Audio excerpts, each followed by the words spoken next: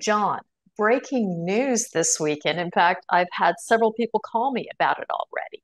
You just signed or received a letter of interest in the amount of up to 170 million from the Export-Import Bank of the United States. Okay, what does this mean? It sounds very exciting. Well, what does it mean? I mean, it's a great potential for the company now. It means that we've got non-dilutive capital behind us. We've got capital that's backed by a sovereign government. It comes obviously at a very good interest rate, and it's patient capital, and it's capital that's linked to the whole critical mineral space. It really wants to see phosphate and LFP battery developed in North America, obviously for civilian and military use. So, John, in reading about EXIM and this line of credit, it says that EXIM is an independent executive branch agency with the mission of supporting American jobs by facilitating the export of U.S. goods and services. You're a Canadian company. That's why I'm asking you more questions here. Explain to us how First Phosphate secured this line of credit, please.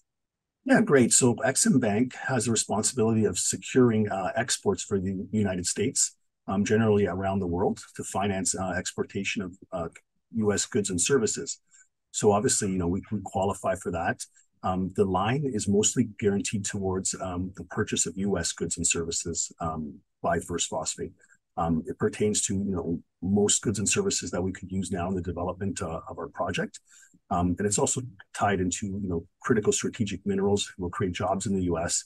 And they also know that eventually, the phosphate and the LFP cathode active material will create battery jobs in the future in North America, Canada, and the United States. So I'm assuming this has something to do with your previous news release. As usual, John, lots of news.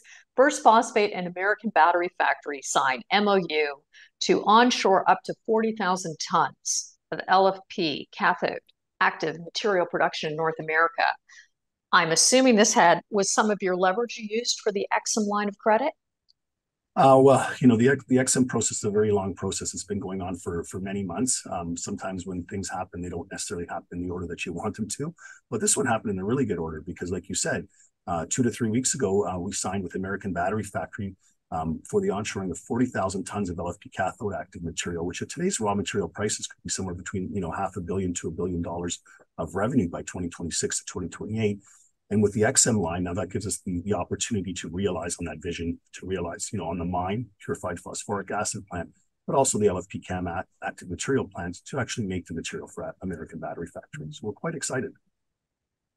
Very exciting news. Congratulations, John. Is there anything else you'd like to add? Because I know your team is working around the clock. Yeah, we're just very thankful, for this opportunity. We're thankful to the U.S. government. We're thankful to EXIM Bank for recognizing it. And it's something, we want to be very respectful of and build a great business here that's going to contribute to the North American economy.